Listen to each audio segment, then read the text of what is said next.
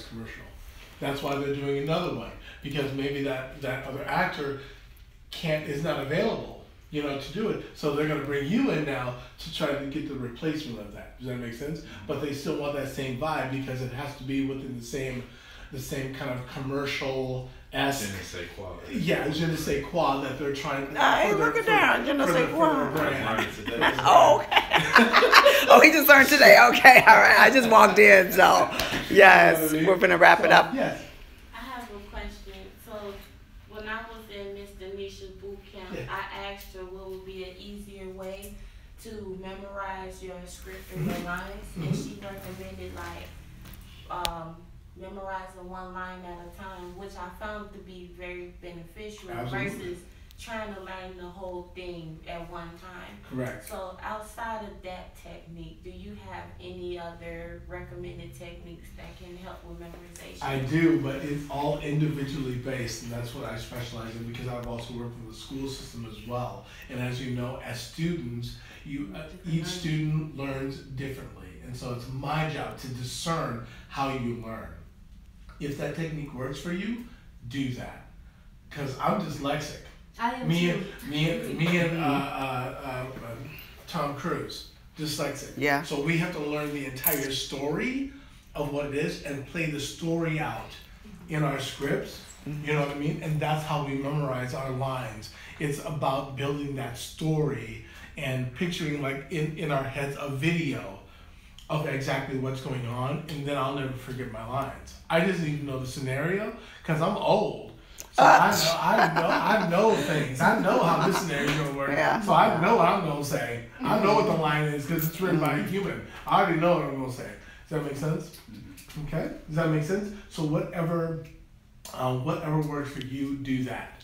Okay? Otherwise, picture, if you learn there's more auditory, there's more visual learning, and then there's more structured reading learning. Some people just absorb differently. It really depends on what works for you. If you want to do the video part in your head, do that.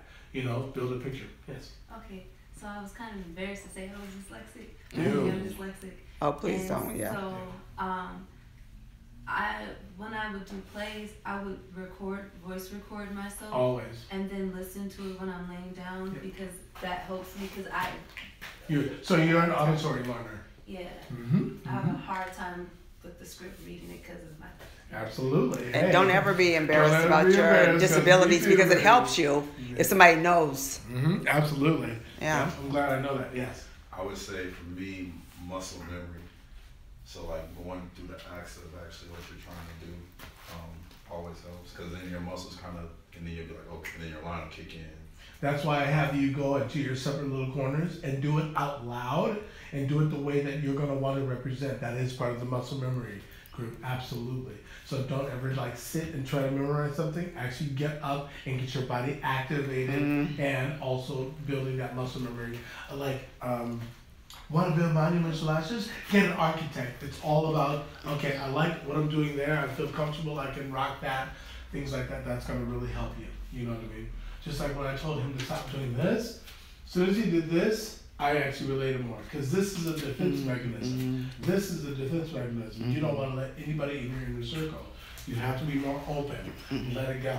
Does that make sense? And Let it go and let it flow. Let it go, baby. You know what I mean? So just think about those. There's many different ways to learn. However it's comfortable for you, you do you. Yeah. Awesome. Well, that is a wrap. It is about 1 o'clock. I think I showed up about, less than 10 minutes before.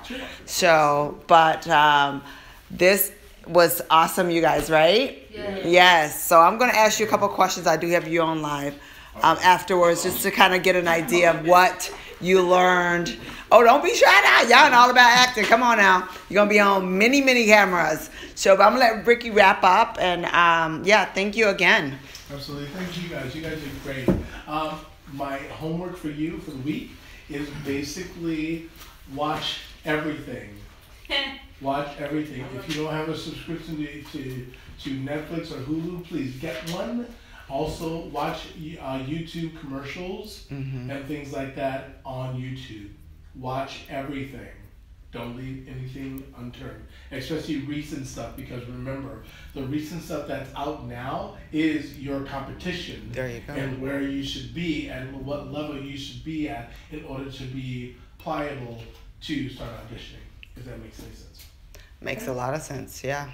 Mhm. Great advice. All right. Thank you, Rikki. Thank you guys for being here.